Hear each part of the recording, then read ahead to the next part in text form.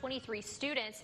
The event has evolved to up to 86 students, making it its 9th annual year today. And Louisiana Tech's Architecture 335 course made an impactful donation today to Medcamps of Louisiana. The school gifted a new bell tower and store for use this summer. This comes after the Medcamp cabins got a new paint job last week. Organizers say it's all in an effort to attract more kids to the camp that serves those who are living with illnesses and disabilities. Every year we try to give them something new. This time they're going to be a little bit safer with a new gate, a little bit more convenient pathways through the camp.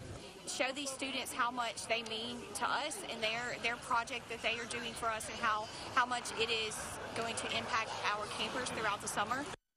The new store will serve as a concession stand, and the bell will serve as a wake-up call. It'll also ring before each meal.